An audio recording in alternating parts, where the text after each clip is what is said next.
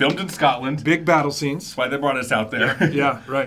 It stars Chris Pine as it's Bruce the. He's Robert the Bruce. Robert the Bruce. Yep. And so basically, he's this common guy. You know, not royalty by any means. He's a noble. His dad is a chieftain. To a degree, but I mean, this guy is like not by the English standard. Not living the life, you know. Right. And so through the means of, you know, basically oppression and whatnot, it grows into a revolt. He becomes a freedom fighter. And so he becomes an icon. Absolutely. He becomes a light at the end of the tunnel kind of thing for these people. Yeah.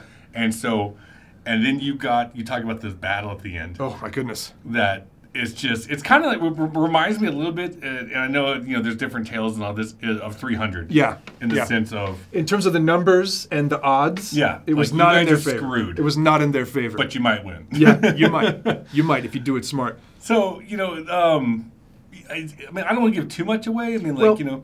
It's history, but it's 14th century history, and he mentions in the interview that you just saw Braveheart and how it's impossible not to compare.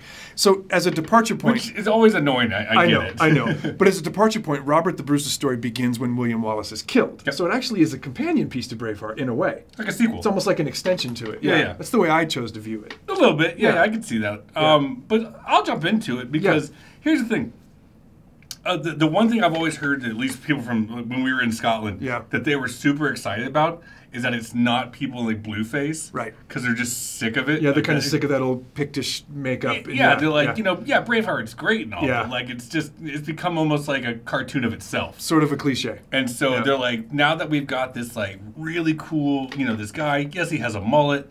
But like, he does. He does. High bangs and a mullet. But like, but you said spared no expense. I mean, like, I mean, like he said it in the interview, like these armor that they're wearing. Yeah. Because the director said, like, I don't want this cheesy spandex stuff. Like, we're wearing chains. You need to look like you're walking with the weight on you. Yeah. Because I mean, can you imagine? I mean, absolutely. I don't want to. I can't even walk up the stairs by myself. No.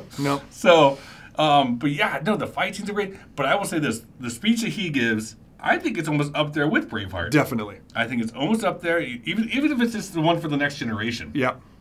I think that's great. But the one thing that I took away from this is that Aaron Taylor Johnson knows how to give a war cry. He is a crazy man in this movie. This is not Kick-Ass. This is like a crazy... No, he's an adult. Frothing at the mouth. Not even Quicksilver. Bearded nut job. I mean, his character is supposedly crazy. I mean, his last name Douglas. He becomes known as the Black Douglas because he's so nuts on the battlefield, and he plays it perfectly. Chris Pine was talking about it on actually Stephen Colbert. That when Robert the Bruce died, that they cut his heart out and like cut it into 3 spots. And took to 3 different parts of the homeland. Oh no, they didn't do that in the movie. Yeah, the movie just ends with like a scroll. So you know you don't get to see his end. But well, sorry, spoiler alert. But, I mean, he's dead now. Yeah, so. He's definitely dead now. He's been dead for a while.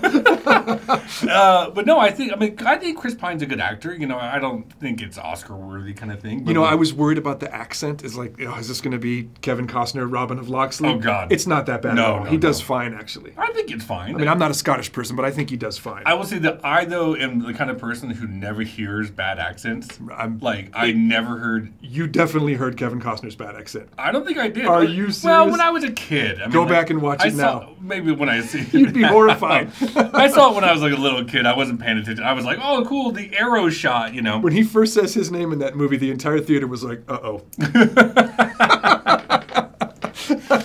So I think Chris Pine's a good leader. Yep. You know, Aaron Taylor Johnson steals it. I think the rest of the cast, like you said, we talked to Tony and Billy. What'd you think of the directing? I actually thought it was well done. There's a beautiful one-shot that starts the movie. Oh, dude, the one-shot at the beginning is so gorgeous. Fantastic. It's gorgeous. No, the direction's fantastic. Yeah. You know, it's to me, it is Netflix putting their foot down and saying we're in this game now. They're willing to spend money. They're willing to take big risks. They're willing to hire big stars. Yeah.